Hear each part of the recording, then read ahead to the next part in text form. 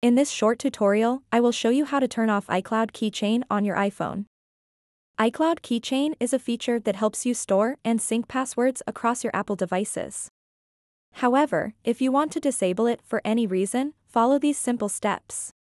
To get started, open up the Settings app on your iPhone and then tap on your name at the very top.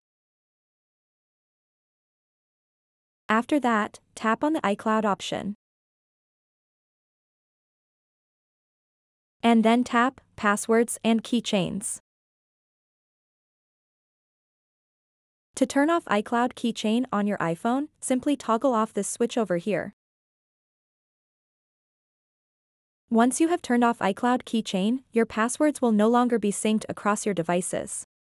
So that wraps up this tutorial. If you have any questions about this whole process, please let me know in the comments section below. And if this video helped you out, please give it a big thumbs up and subscribe to this channel for more tutorial videos like this one. Thank you so much for watching and have a good day.